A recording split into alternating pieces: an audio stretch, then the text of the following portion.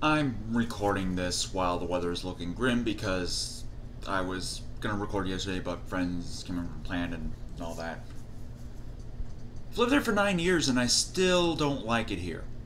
Seriously, Thomas Sanders, Ant Dude, how do you live like this again? Wait, Ant Dude is in Florida, right? Are you ready?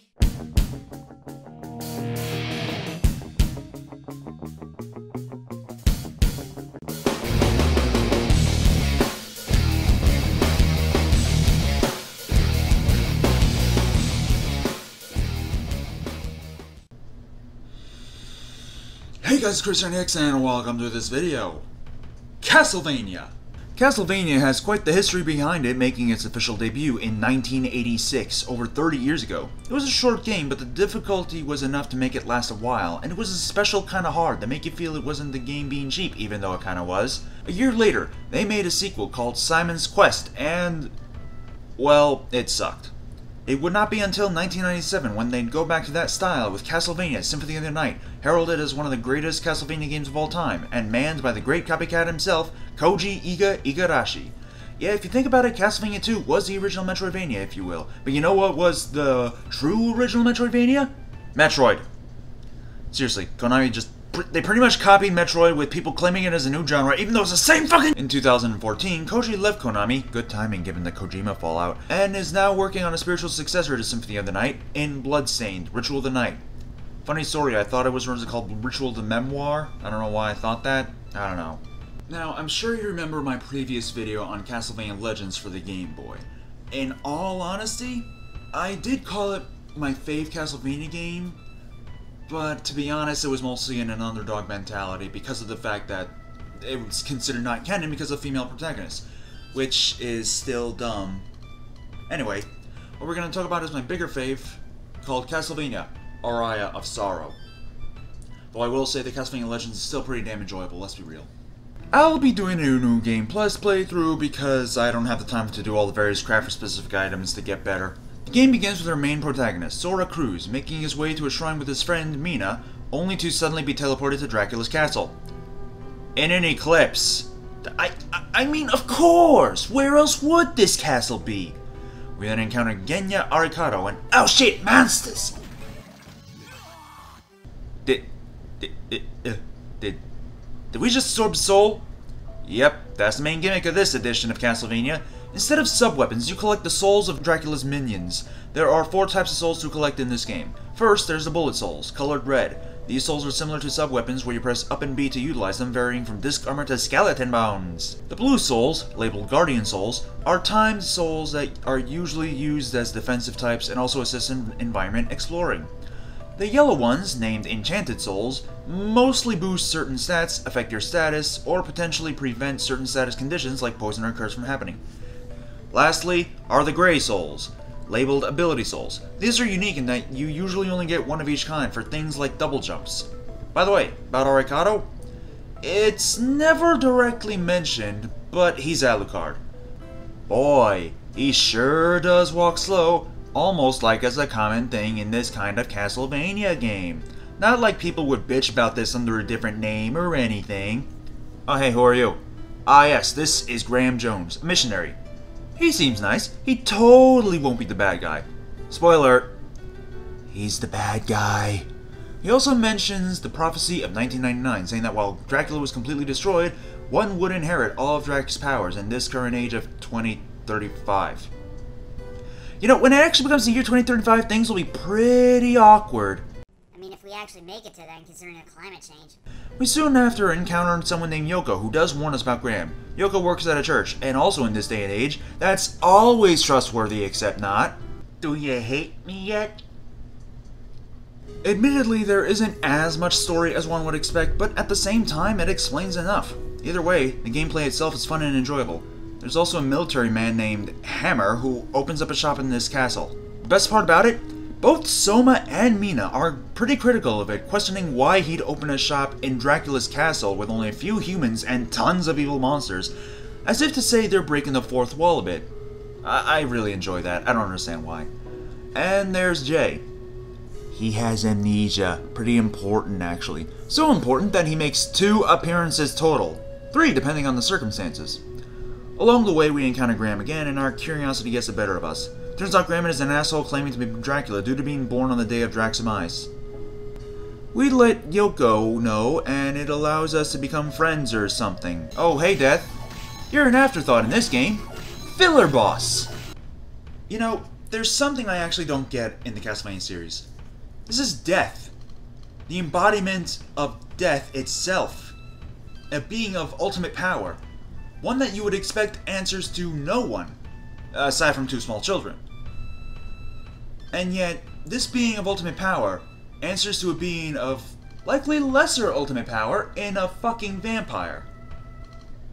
I mean, this is the being that decides whether you die or keep living and can just easily kill you by a simple touch of his hand. And yet he answers to a lowly vampire? I get it's Dracula, but still, it's just a vampire. Undead or not, I don't get it.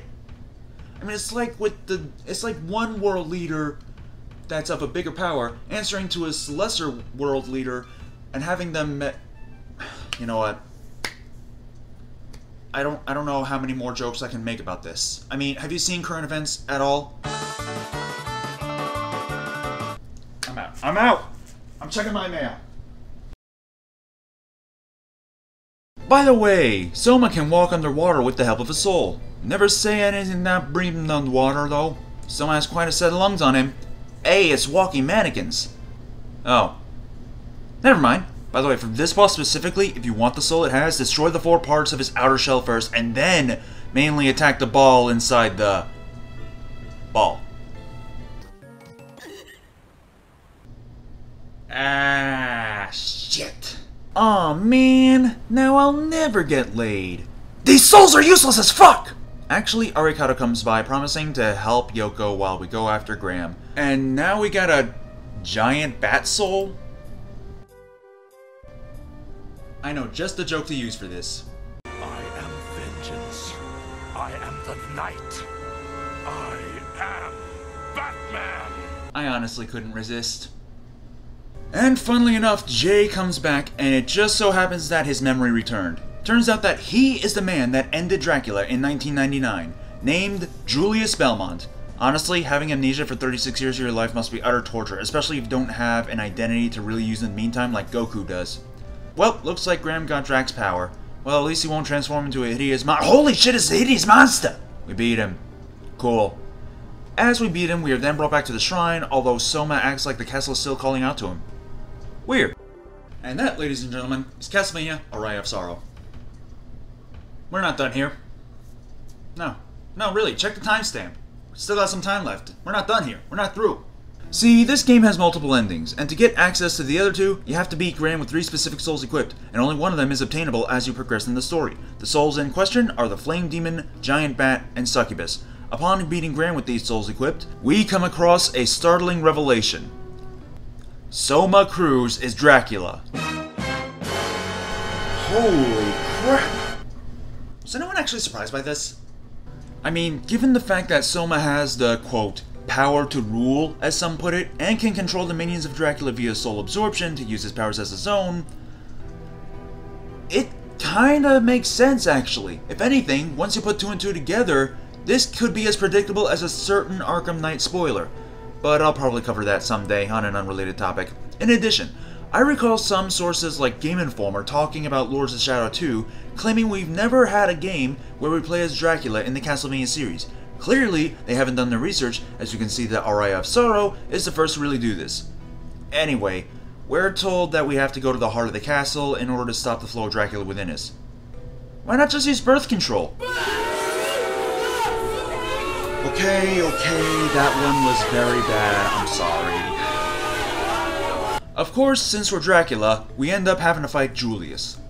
And it is a pretty epic fight. Seriously, the sword I have equipped is, as far as I know, the strongest one in the game. And it only does 44 hits of damage. The disc armor does more damage technically with 2 hits, of course. Even then, still has a big defense, meaning that you're in for a long and exciting battle.